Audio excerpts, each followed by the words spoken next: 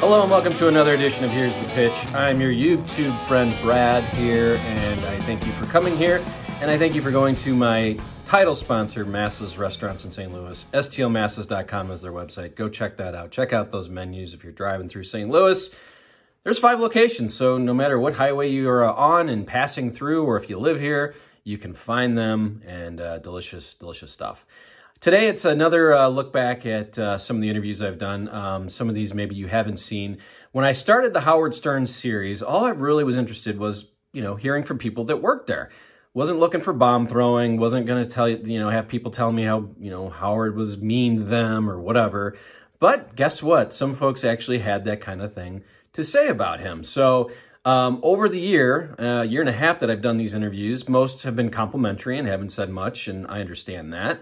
And we just talked about the good times and the fun that they had. But guess what? There's a few folks who aren't real big fans, and they seem to talk about it. So here is my collection of those people talking about their experiences not being so great. Would you still be there, you think? Yeah, absolutely. I'm not the type of guy that goes, leaves places. I find my spot and I just keep going. So, yeah, I think as long as that show were still happening, I would have been there. Yeah, and so there was these changes. We've seen this big summit meeting on YouTube. We've heard about it. Howard wants a A-list guest, and he's got this PowerPoint that he's put up in his crazy office. What was it like just for you as there was these changes? We all have heard of MARCI coming through. I don't know if she dealt with you guys as much, but what was it like for you? Honestly, it felt like the beginning of the end. It felt odd. It felt everything that the show was great for was being changed. And we all were sort of looking at each other, rolling our eyes, going, what the hell is happening? Doug, was that across the board? News department feels it. The TV department feels it. The wrap-up show. Listen, I won't name names, but everyone was just in disbelief and shaking their head after that summit. And when certain people came on board, it was just, what the heck? It was bizarre. It was the part about the summit that I liked was that Howard was pushing for more guests. And there was a real attitude towards guests before that. Gary would never look for guests, and Howard would not want him to do that. And he used to always shock me. I'm like, hey, this guy's in town, why aren't we getting them on? But Howard just had this different take. If they want to come on, they know where to find us. And so I enjoyed that part of that summit where Howard was saying, hey, we're going to go out and get the guests for once and have a actual booker for the show. But it was the rest of the stuff that was odd. Hey, can I ask you one question? Sure, you just did. How about a second question? That'd be great. Hey, what do you think about Howard Stern on America's Got Talent? I haven't seen it. You did these interviews for a long time. You were paid by Howard, right? And then in 2009... Not necessarily. That's not true. I was paid by the radio station. Okay. I was paid by KLSX for producing the show, and that was part of my deal. I'd go out and do the celebrity interviews and produce his show. And I sort of cut a deal with that radio station. But Howard never paid me. I mean, the only time I really got paid from Howard was when he left for Sirius, and I got paid by Sirius Radio for a couple of years. But no, the radio station, Howard never dropped a dime on me. But I kind of forgot that you were around during the Sirius days. So what happened at the end there? I remember things. You had a conversation with him on the air, right? And because he said you were too aggressive or something on the red carpet. Give me the end of the time with Howard. Yeah, I mean, it goes deeper than that. It was 2006, and I was sort of getting sick of being in radio. I wanted to produce reality TV shows and stuff like that. And I created a reality TV show. Following porn stars around for a day in the life of a porn star. And I pitched it to Howard TV and Doug Goodstein, and, Doug liked the idea, and we went back and forth for 6-7 months, tweaking it, me and my buddy. And at the end, and we had a meeting with my lawyer, conference call, where they were going to pay me a certain amount of money per episode. They're going to do 4 to 6 episodes. And then, it sort of just went down the tubes. We even shot one I took a crew from Los Angeles and they took a crew from New York. We did it in Vegas at the AVN Awards, called it A Day in the Life with, I don't know, JD was dating her or something like that. We were following JD and some Courtney Combs. I don't know who the hell it was. But anyways, I brought a crew and, you know, I thought this was cool. I'm like, oh my God, I'm going to be a reality TV producer. It's gonna, you know, cause I knew that was the beginning of it in 2006. And my buddy, who was the camera guy and my producer, had shot a lot of reality TV shows. So we were like, oh, this is going to be the start of us being producers and stuff. And then it just faded. Like they just sort of like put it on the back burner. And it sort of really hurt my feelings, man, because I spent a lot of time on that. I mean, a lot of my time. And they said we had a deal. And then they turned around and did some of these episodes with like Jessica Hahn and Bigfoot and Miss Black Howard Stern. And I'm like, wow, they took my idea. Not that I have a, you know, patent on it or whatever, but they took it and didn't even give me a penny. And, you know, I'm left, you know, with my dick in my hand, you know, with these two shows where they could have, you know, Howard was making $100 million a year. He could have thrown me, hey, Gary, you know what? We're going to pass on this, but here's $5,000 for your time or whatever. You know, I know you spent 6 months on it. Nothing. They didn't give me a penny. Nothing. And that's what really pissed me off. And that's when I was like, fuck these guys. They're fucking assholes. They, you know, they took this idea. I've been a loyal foot soldier for 15 years, produced the show, getting up at 2:00 in the morning for 15 years, going out and doing these celebrity interviews while I was working. You know, I'd go do the celebrity interviews, go home for a minute, and then come back, you know, and go back to work at 2:00 in the morning. So I was working around the clock. And for them to do that, and Howard knew about it, you know, because everything goes through Howard, by the way. Nothing does not go through Howard. He knows every fucking inch of his show or what's going on behind the scenes or whatever. So when they did that, it left a really sour taste in my mouth. I was like, fuck these guys. They just fucked me royally. And not only that, but they're fucking doing shows with other characters, you know, and not even give me a dime, nothing. So I sort of self-sabotaged myself. Instead of saying, fuck you guys, I'm leaving, like I should have, you know, I sort of just went out to an event and I created whole havoc because I intentionally did it. And I guess the public relations firm called Sirius and Scott Greenstein and said, hey, if you have this guy at any more events that we're doing or wherever or on the red carpet, you'll never have another one of our celebrity guests on Sirius Radio. And that's how it went down. Then they said, hey, we got to let you go. Now, there was a couple more instances before that, you know, where I'd get pushed around and shit, but nothing really hardcore and heavy. One other instance, there's one online with this guy, this camera guy. But he created the havoc at the beginning and then, you know, but listen, it is what it is. I mean, the bottom line is, you know, I did great work for him. I got hassled. Nobody since has been able to do that shit out here. I mean, there's been no replacement, even though I think they've tried a couple times.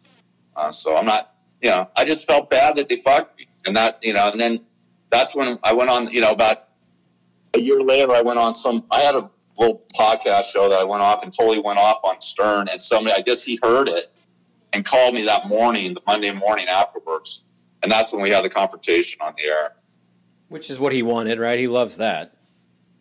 Oh, yeah. You know, basically, he called me. I had partied at a famous Mexican restaurant called Casa Vega in Studio City that, like, all the celebrities go to. I mean, major, from Marlon Brando to the Kardashians to I saw so many. Anyways, I used to live, like, 100 yards from there, and I'd get wasted. I mean, it was, like, the coolest place to go. So I partied that night, and then, like, 5:30 in the morning, I got a call, and I'm, like, hungover, half asleep and hungover. And, you know, Gary says, hey, Howard wants to talk to you, you know.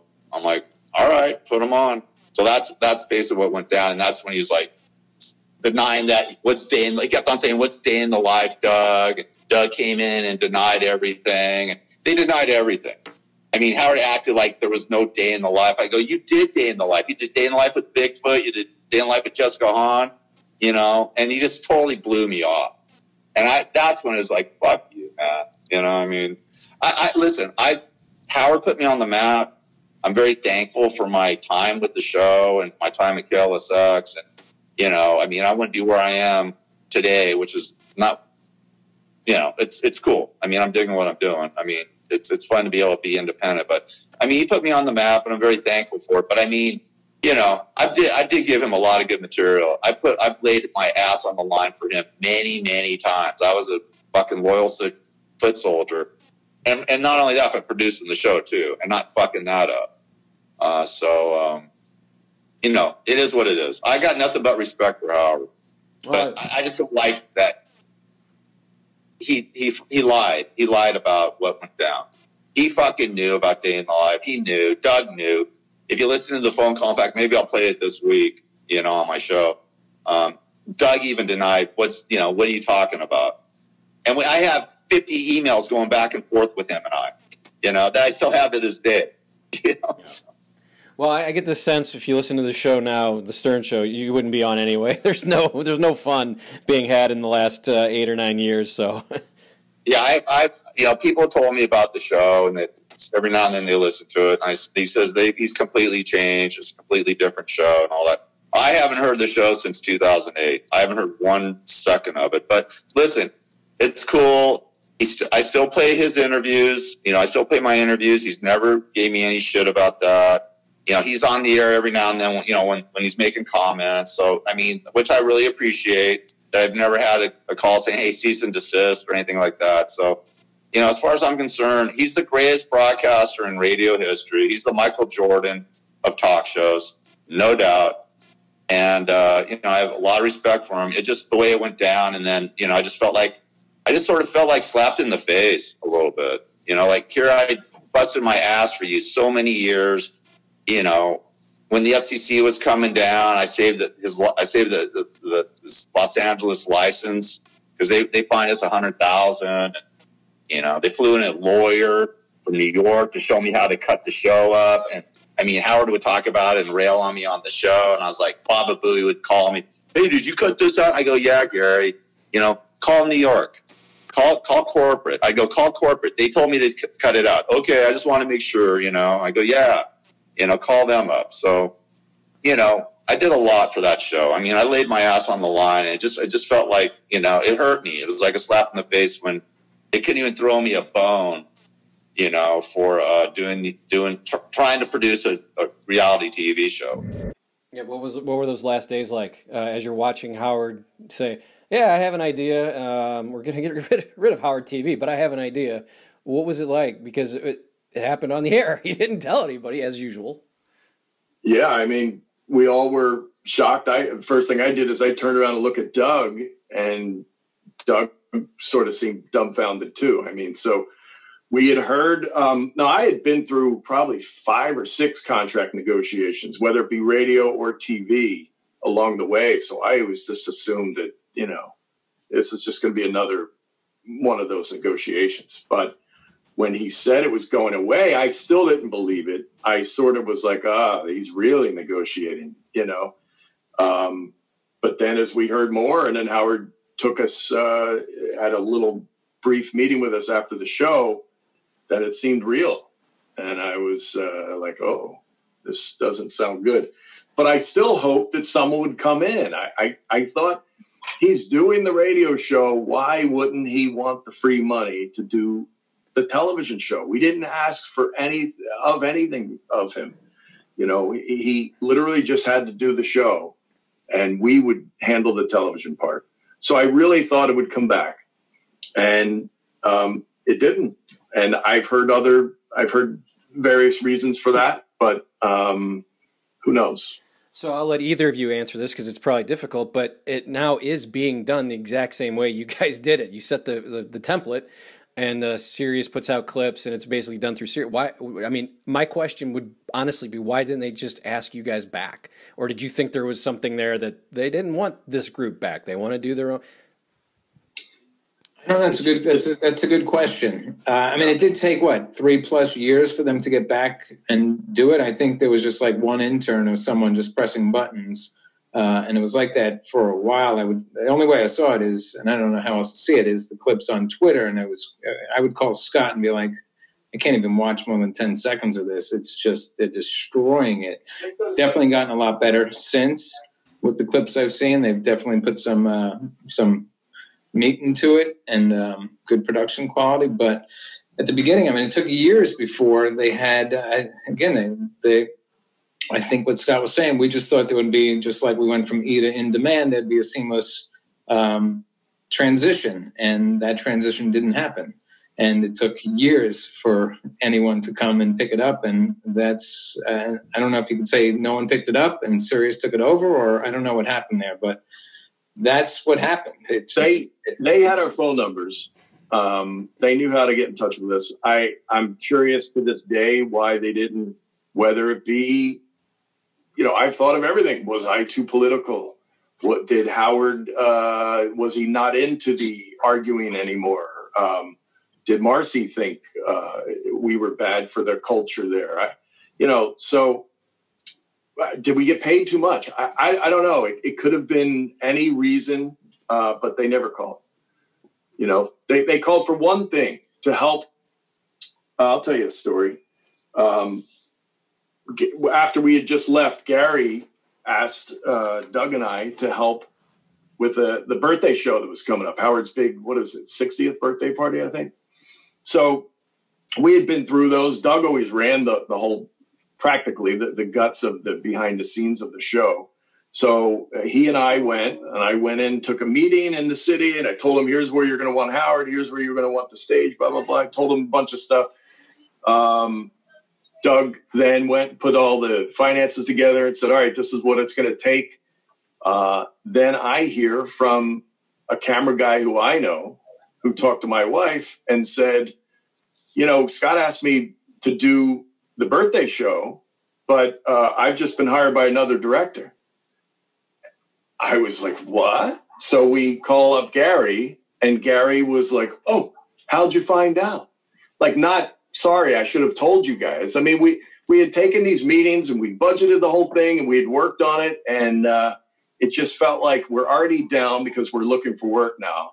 And then he just kicked us in the nuts, Yeah, that's a story that, I moved on. I didn't really look back, but that was the hardest pill to swallow. That was just classless and disgusting. Let's not sugarcoat it. That was pathetic and really just unforgivable. And why it was done, I don't know, but I know that didn't just sting. That hurt, and it hurt Scott. It hurt everyone on the TV team. People were just in disbelief. And then to make it even worse, not one person from the TV crew was even invited to the actual party after that classless act. And then on top of that, there were empty seats that they were handing out free tickets on the street to strangers the night of the event. So yeah, we were told there were no seats left. That what? We were told there were no seats left. That's why we couldn't go. Yeah, and I was told directly from someone why we weren't invited, and it was someone's decision who came on board late and late in the game. I don't know what the vendetta was or what kind of mindset or what kind of insanity was going on where you rationalize and justify not inviting a loyal set of troopers after you just took the gig away from them without even listen, this is the stuff that people know about. I'm not shedding light. I'm maybe shedding a little more light on it, but these stories are out. You've heard these. That's the truth. Okay. That owed everyone an apology, but of course not, because that's not the way it works over there.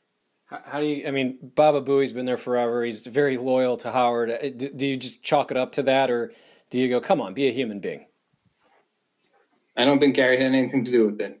I'm just saying anything that happens with Gary and just, he's been shit on for so many years, but has a huge house, has beautiful stools in his basement. Is that just what it kind of is? Is that he's just a loyal soldier and he's going to retire happy and wealthy?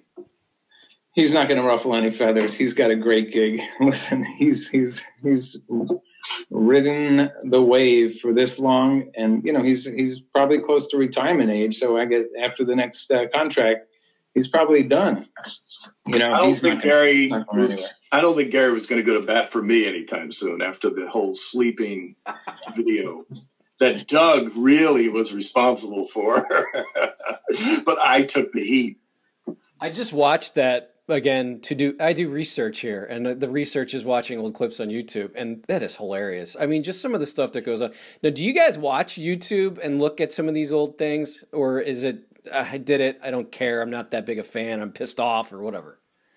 I mean, you know, a lot of people, I'll be on the golf course, and a lot of people ask me Stern stories, and I always come up with the same 4 or 5 stories, and I'm like, so every once in a while, I'll look for something and watch something, and it reminds me.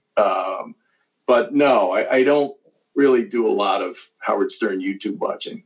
Doug? Because, you know, ultimately, I feel like that's partly why the show went away.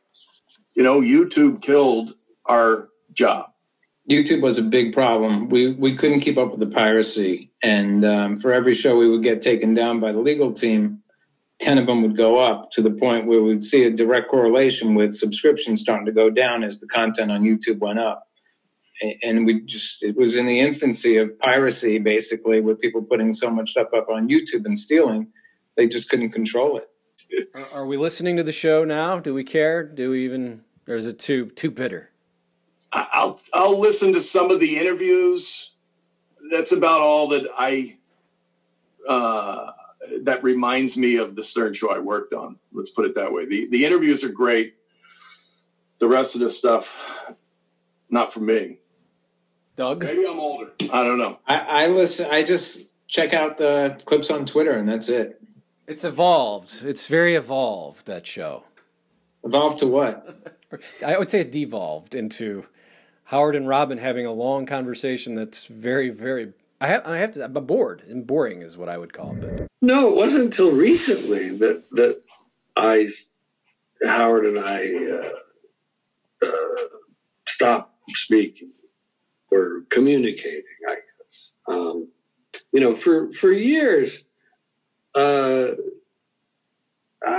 would email him every so often, and, you know, how's Beth? How are you? How's your dogs? What's going on? And he'd write back. Usually not much. You know, dogs are fine, Beth's fine, you know. And that was about it. But I wrote him. Do you remember when he was on the Bill Maher show? Yeah. Not all that long ago. And those two never got along, and I told both of them a million times, you know, if you ever just sat and talked, you would like each other because you're very much the same. You know, neither one was.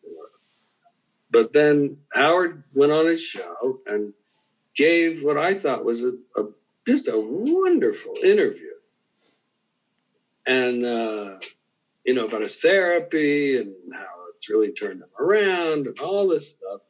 I thought it was just great. So I wrote him a letter, an email, and said, you know, wow, I just thought you were fantastic with Bill, and, you know, and so open and honest about your therapy, and, you know, congratulations, and you just sound terrific. I'm very happy for you. And, you know, and then the usual, how's Beth, how's the dogs, but it was kind of a beautiful letter, you know. And he writes me back, thanks, Ron, I'm a work in progress. Period. Okay, so now I'm looking at that, and I'm thinking about all the times I've written him, how are you, you know, what's going on, and gotten these one-sentence responses for the last few years. And so I wrote him back, and I said, Howard, you know what would be another great step in the right direction? I said, if you learn to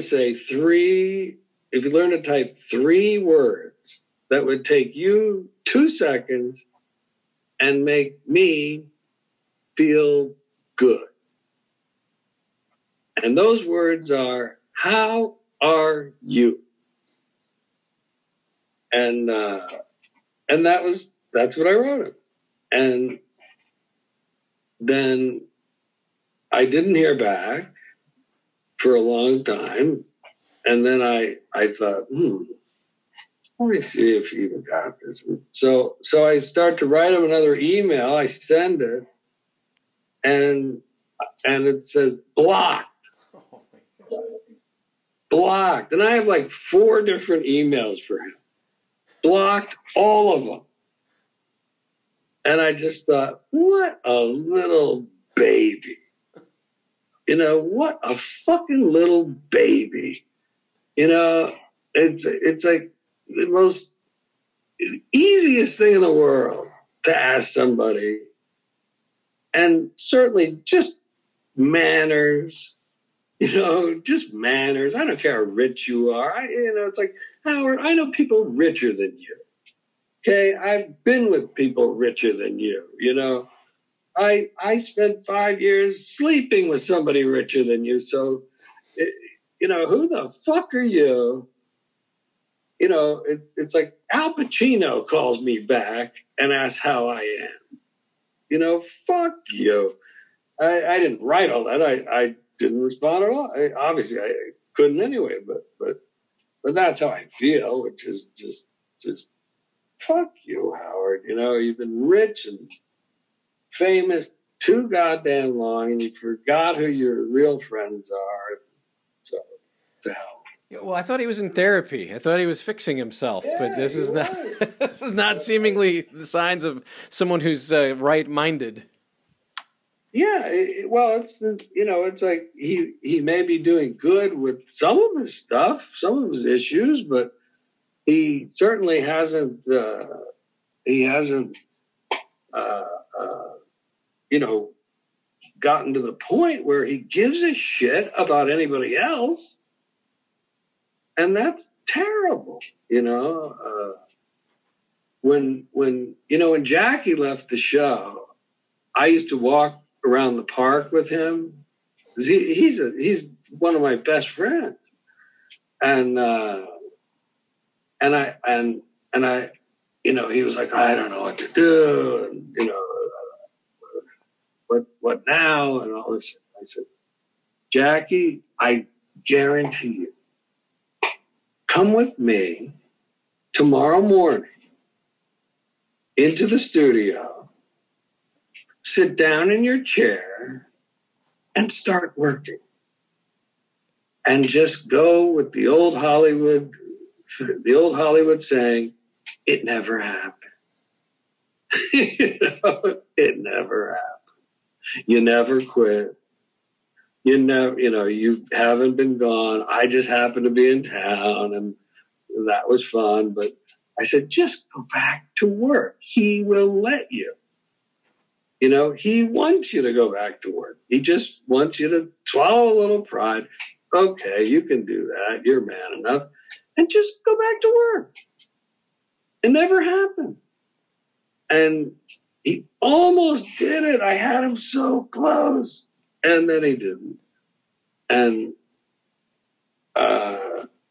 that was really disappointing, you know, because I wanted to save the day, you know, and I wanted to get Jackie back on there because I thought it was silly that he wasn't. And, you know, but he wouldn't do it. Too prideful. Well, you know, Howard's always a bit paranoid. Howard doesn't come out of his bunker until like 7 at night. And, but look, Howard's not a bad guy. There's just been a lot of disparaging of Howard by ex-employees like Scott the engineer.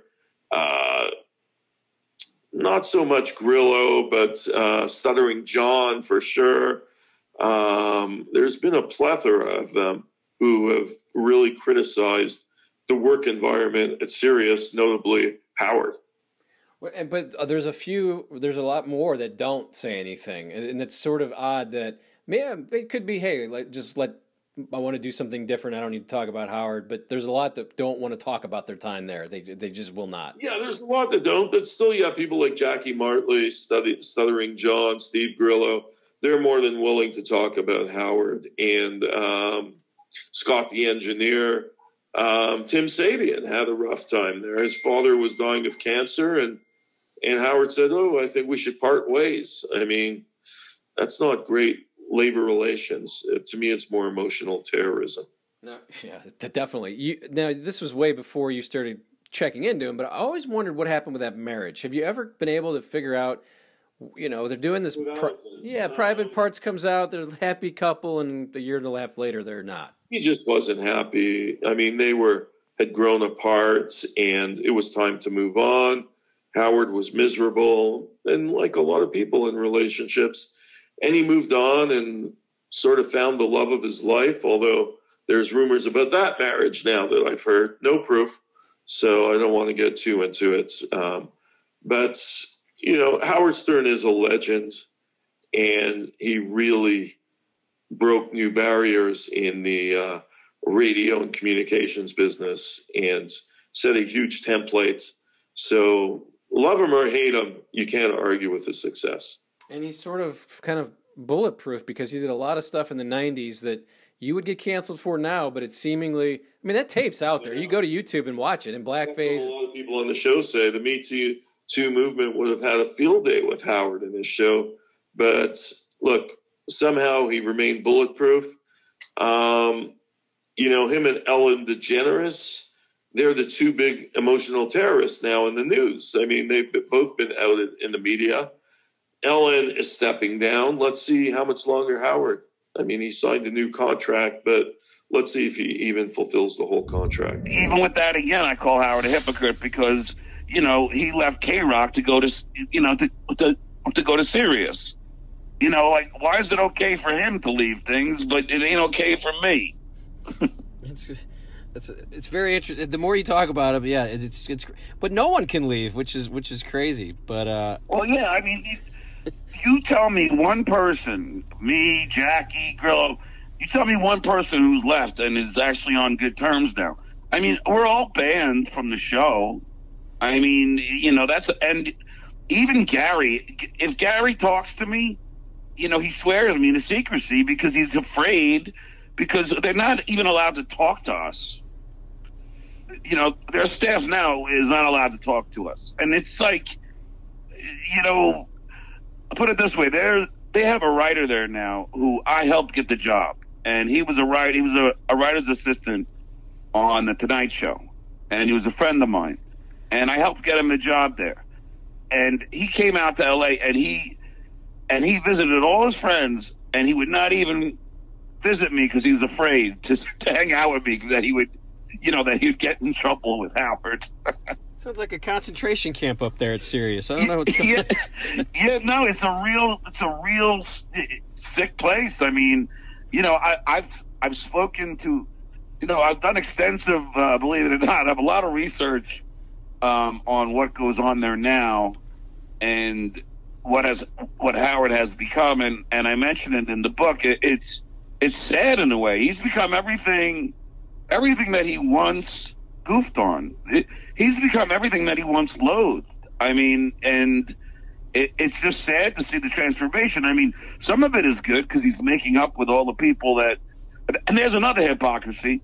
You know, he's making up with all these celebs like, you know, Rosie O'Donnell and all these celebrities that he once trashed, Jennifer Aniston, but yet he won't make up with us. He won't make up with the Stuttering John and Jackie the Joke Mans who helped him in like, it's not like, look, he gave me my start. He certainly helped me, but nobody's going to tell me I didn't help him by, you know, doing the interviews and being, you know, the Esther and, you know, doing stunts like stealing like Gary Puppet.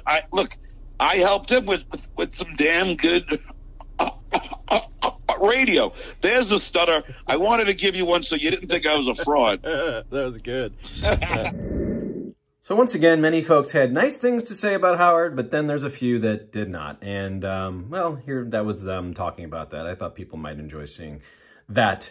We're going to continue this series. I think I'm going to keep trying to find folks that people are interested in hearing from, and I'll take any comments in the comment section if you are interested in seeing folks who that you haven't heard from in a while. Also check out my other best of series. I have a bunch of these folks talking about when MARCI TURK arrived, and that's in the description. You can find that link because I think a lot of people are interested in basically kind of the change of the Stern Show happening when that happened, actually. And many folks giving their Artie Lang stories, and hopefully Artie will be a guest here on this show. Hopefully. But that's going to do it. I'm your YouTube friend, Brad. We'll see you next time.